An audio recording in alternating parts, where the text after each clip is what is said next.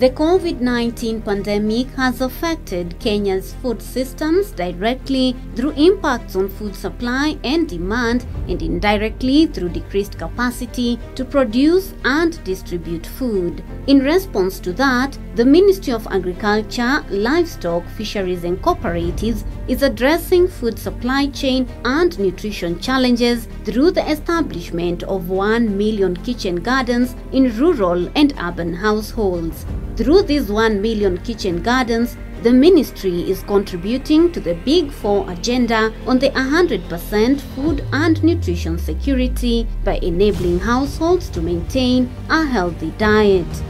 The ministry is supporting vulnerable households with kitchen garden starter kits that are simple, space and water efficient. So far, the first phase of the project has supported over 200,000 households through the KSAP, NARIC and CVAP projects. In phase 2, the ministry will support an additional 200,000 vulnerable households in setting up their own kitchen gardens.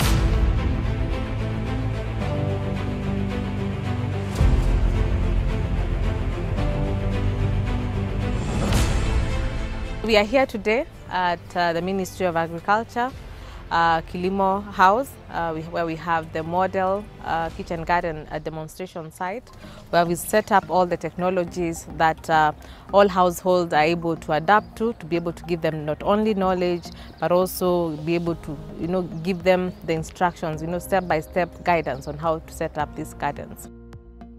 There are several incredible ideas through which one can establish a simple, space and water efficient kitchen garden using locally available materials. They include the cone garden, the multi-story garden, the micro garden, tire garden, moist bed garden, the wick irrigation garden, and the simple drip irrigation garden.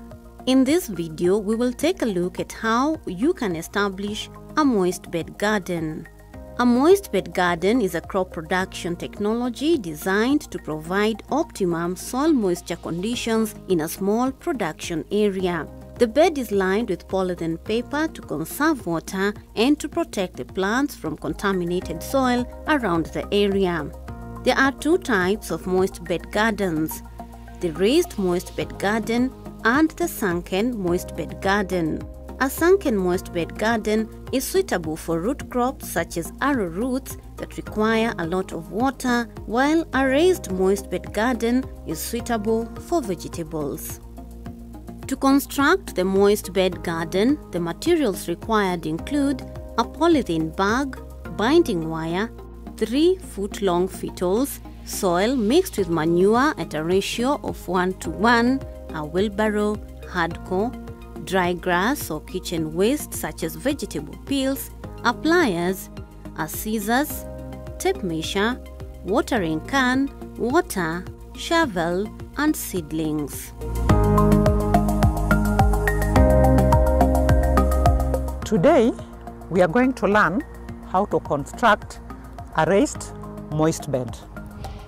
We need to select our site, and the site where we are doing construction must not be under shade.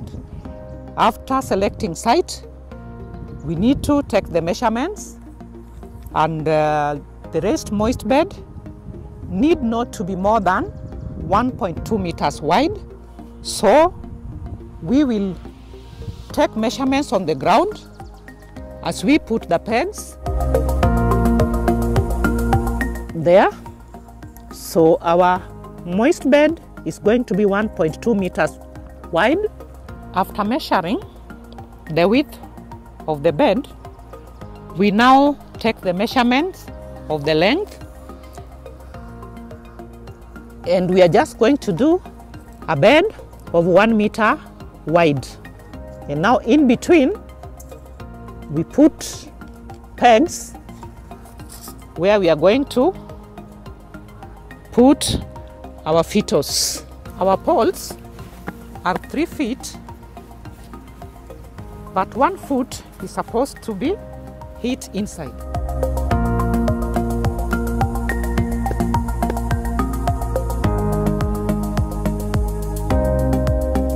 our framework for the raised moist bed is ready. So our next step is to measure the polythene that we are going to use for lining. This is what holds the materials for planting, and the polythene should not have any hole to release water.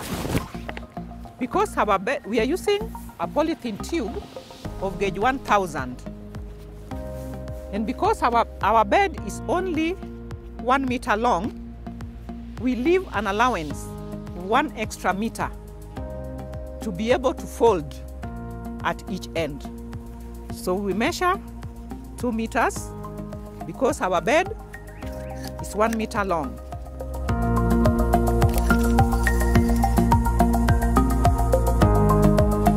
Then you cut your polythene using a scissor or a knife, depending on what you have. Once you have cut it, then you open up your polythene tube to make one large sheet.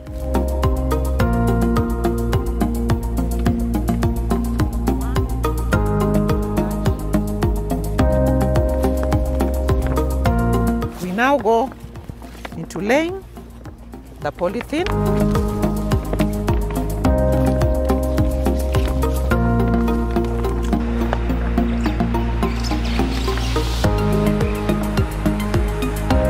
You cut the binding wire for securing the polythene on the framework. Because we have a total of 10 poles, we need a total of 10 pieces of binding wire. You make sure that your polythene is well lined, well shaped. You fold your wire inside to avoid any accidents.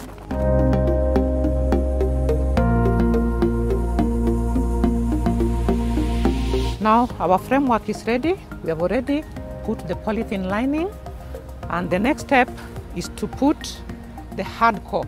We use hardcore on the lower end for in case there is excess water.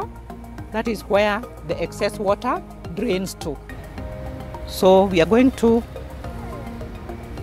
start with the bigger stones, and then we put the smaller ones at the top as we fill it to 30 centimeters or 1 foot.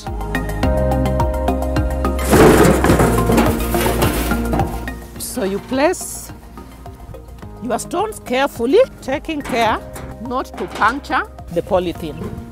After filling in to 1 foot, we are now ready to go to the next layer.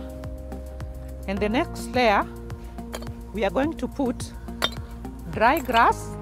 And apart from dry grass, you can put in any kitchen waste like vegetable cuttings,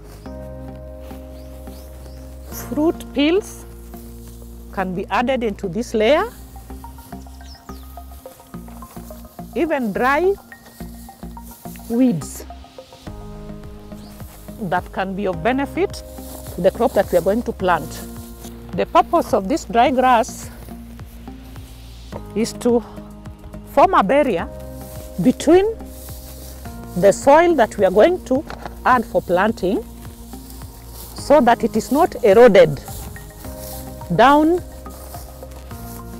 into the rocks which we have laid underneath. And you put the dry grass to a layer of about 10 centimeters. It is now ready, and we are ready for the next step, which is adding in our soil mixed with manure at a ratio of 1:1. That is going to be our planting media. The reason why we do soil depth of 20 to 30 centimeters is because most of the vegetables we plant in the moist bed have that root depth. We make sure that soil goes into every corner and there's no space left that may cause water loss when we are doing irrigation.